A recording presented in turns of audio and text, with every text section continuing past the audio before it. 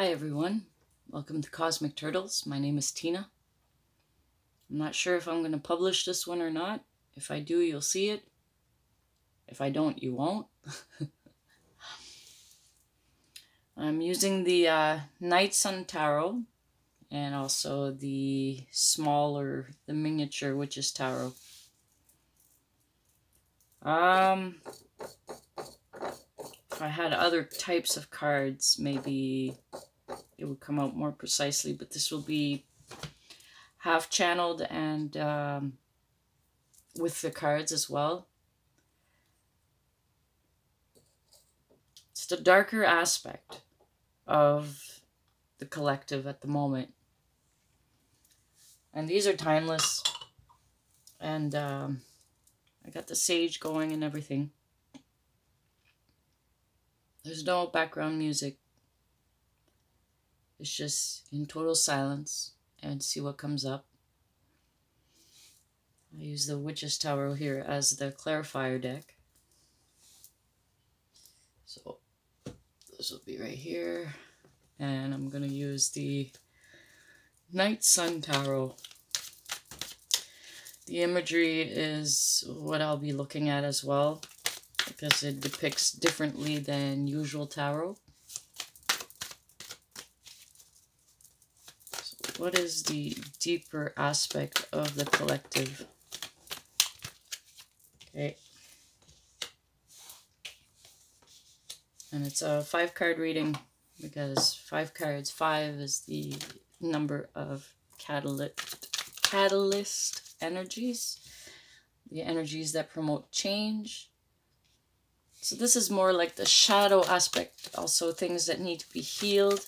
In the middle of the read of the 5 cards, we have the star card. So it's very challenging at the moment with everything that people are going through.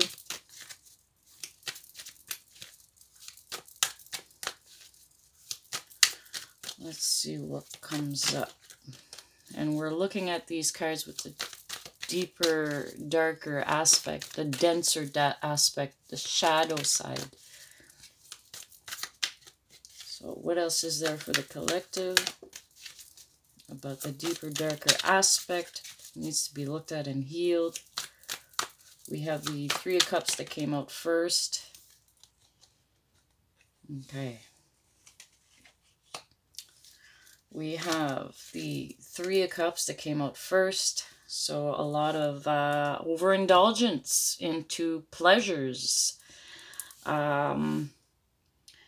Making other people fill your cup. Making them responsible for your happiness instead of you connecting with the divine and seeking the divine to bring you to your happiness.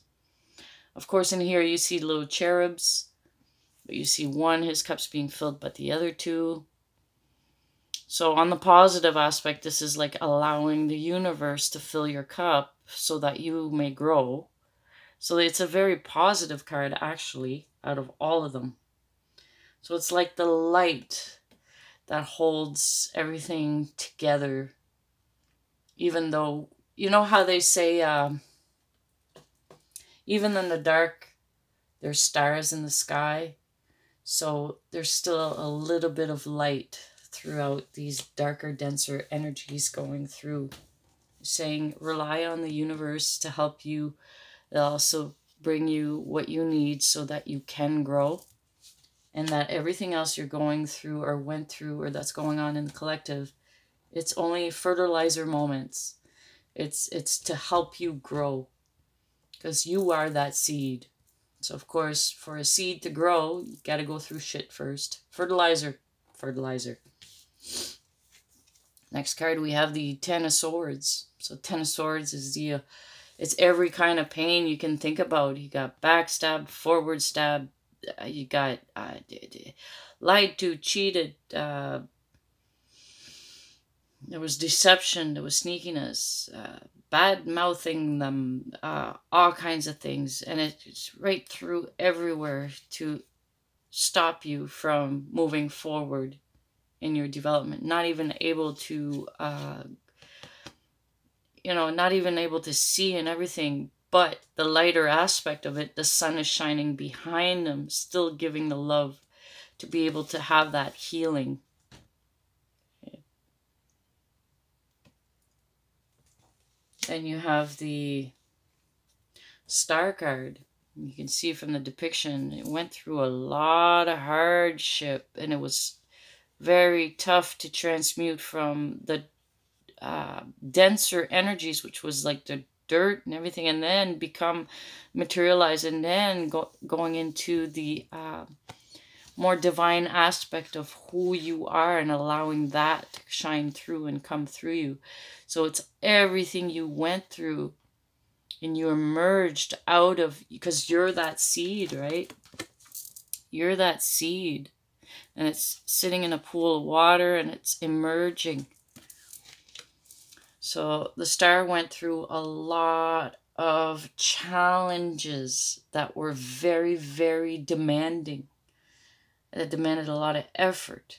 And then you see there's a rise, standing up in your vulnerability. That's why she's naked in this one. So it's kind of like the rise of the divine feminine as well within each person.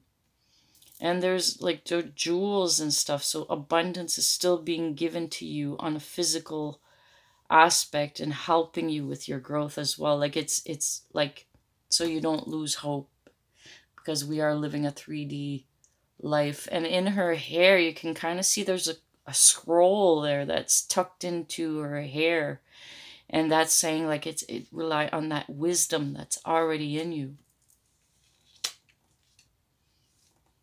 Then we have the card, a Knight of Cups.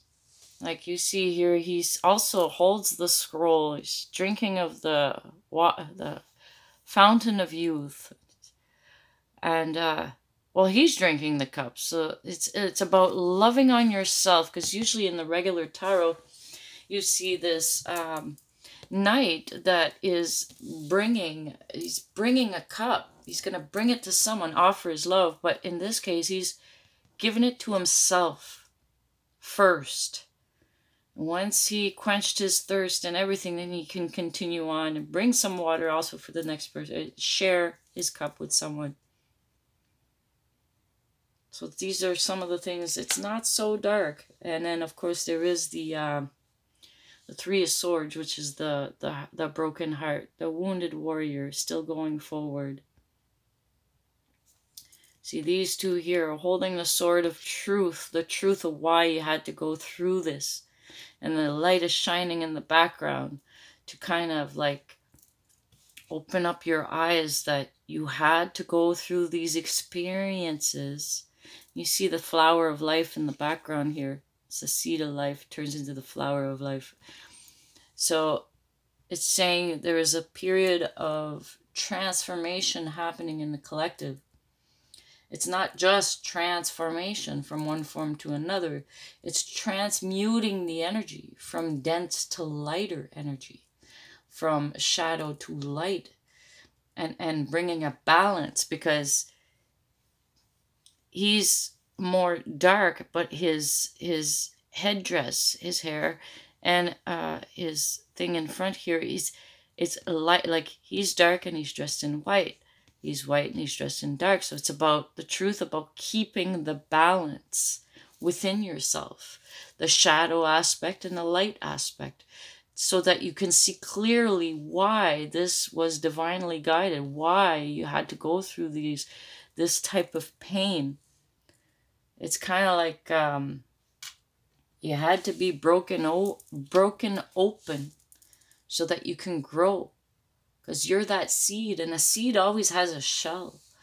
And as humans, we're tough cookies to crack. As humans, like we're pretty resilient, but we got to bypass certain mechanism that was already pre-programmed in the old energy. And now it's the time to bypass that, change the programming, rewrite the code. It's already been done. Now it's about bringing it into 3D life, making that manifest. It's a slow process, but it gets done. Let's get a clarifier for these cards. Clarifier for the Three of Cups for the collective. here are the Knight of Wands. He's going forward. He's got a wand in his hand. He's twirling. He's keeping himself going. And it's the Knight of Wands. So he's got that wand. I catch trying to get it. So he's got it.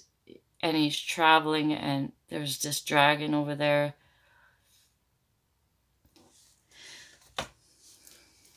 So as you continue your journey, the universe will continue to provide what you need when you need it.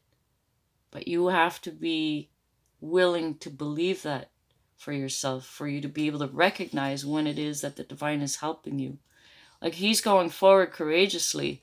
There's a dragon over there. That dragon could easily come and burn him, but he's getting his wand ready and everything because he's got everything he needs to be able to tame that dragon.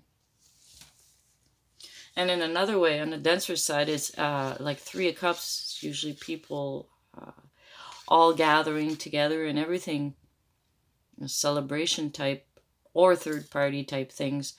Even though you know this is going on, you'll have everything you need to be able to transmute that energy. Let's get a clarifier for the Ten of Swords. And I'll get this one. I'll just get one for each. So Ace of Wands. Wands again. And you see in this depiction that through this healing process, doing what you need to do that healing, you'll be provided with an opportunity and everything you need to be able to do that healing. She's standing there. She did a sacred fire, and through the fire she received all this information like music, art, growth, knowledge, or a map, journaling. So these are like all ideas on how to transmute this old energy into something to participate into your healing. So connect with the plants, go and do some art, listen to music that you like, do some journaling. I always said, like, out of your head onto paper. It's out of you. So it's a way of healing to write things. And there's a map of a new destination or drawings. So it's also tapping into your creative side. And that's what helps you in transmuting old pain energies. It's like they say, you can transform your pain into gain.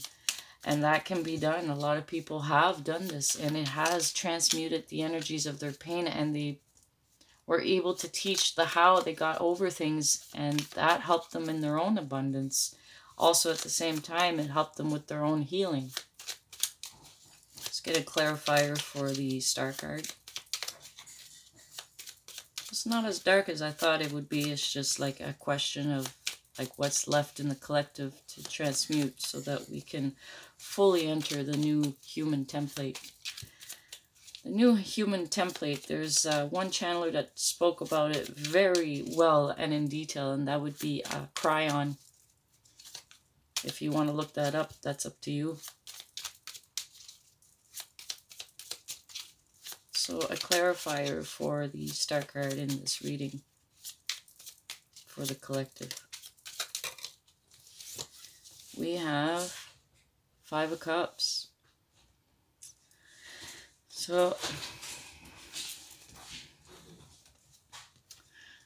what you're growing out of is you're growing out of lack mentality. The Five of Cups is looking at everything you've lost.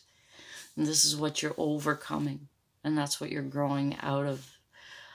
And there's two cups here in the bath. Or there's two cups up here, sorry. There's two cups up here. There's lots of abundance behind you. There's even a celebration, but not able to enjoy it because you're too focused on what you lost and on what, being grateful for what you do have. Even forgetting about our own little kitty cat.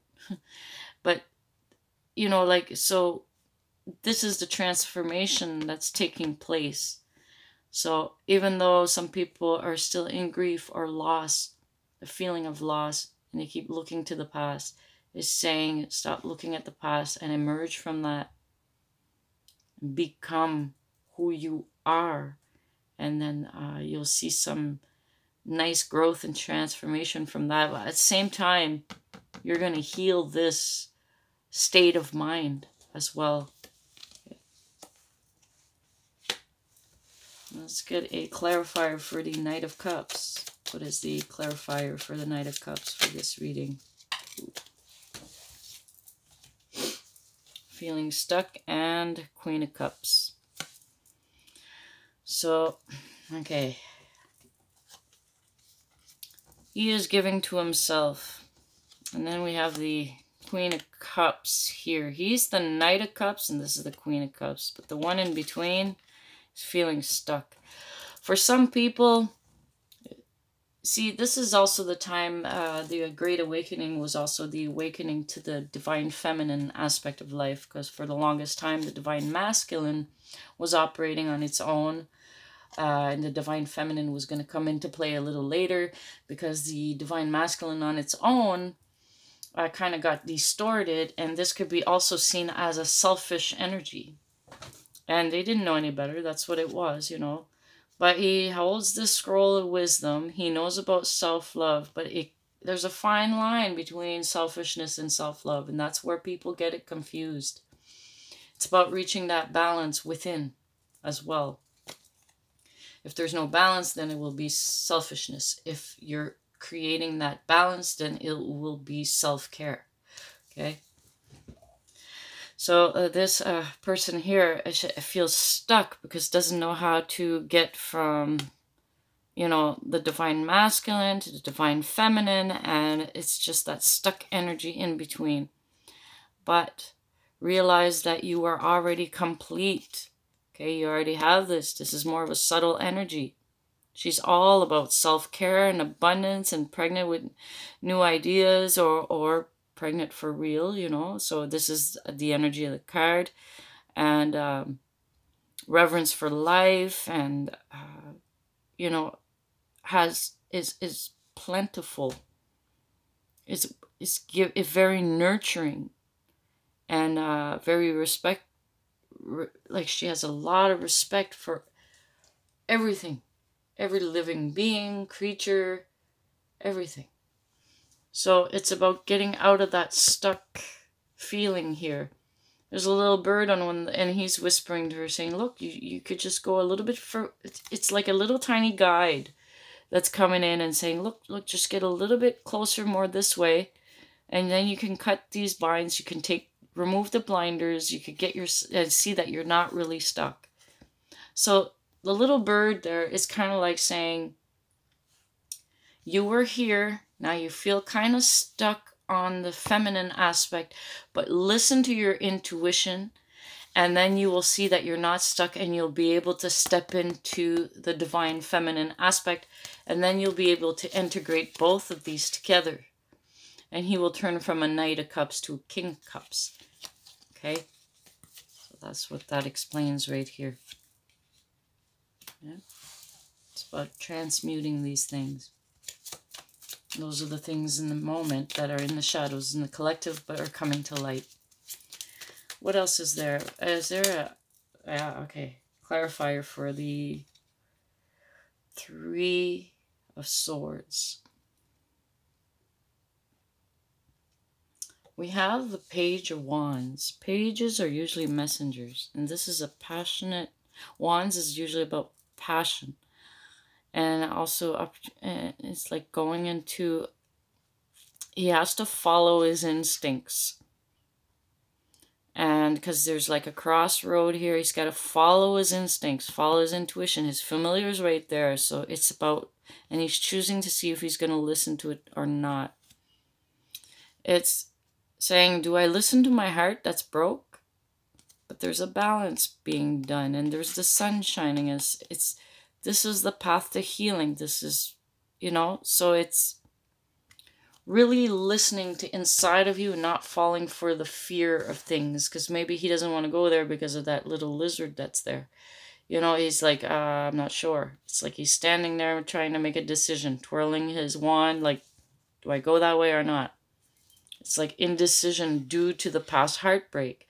So it's saying don't be afraid to go on the path you need to go, even though you feel like you have a broken heart, because that's being healed in the back of the in the background. It's being healed. There's divine assistance and balance being made. So it's saying trust yourself and don't fall for the past fears and keep going forward. Okay. So that's the message for the darker aspects that's happening in the collective at the moment. I'm Tina from Cosmic Turtles, and we'll see you next time.